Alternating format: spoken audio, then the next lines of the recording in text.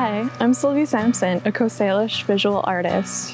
When I was growing up, I didn't know much about my family history, and I'd like to do a project on my great-great-great-grandmother, Lucy Silvey, also known as Kwahama Kwatleematt. When she was just 15, she married Portuguese Joe Silvey, who brought European fishing techniques to the Pacific Northwest and started a saloon in Gastown. Lucy was an integral part of her family's business and success. Not only just speaking English, she knew how to read and write and speak her own native languages as well. Lucy is one of many kick-ass female ancestors that I have. Before settlers came, Coast Salish communities were mostly matriarchal. We aren't taught enough about that and the important roles that women have played in our communities. Through my art, this project is an amazing opportunity to share the stories of these inspiring women of my history. Please help us share this enlightening history by voting for Lucy today and every day until May 31st.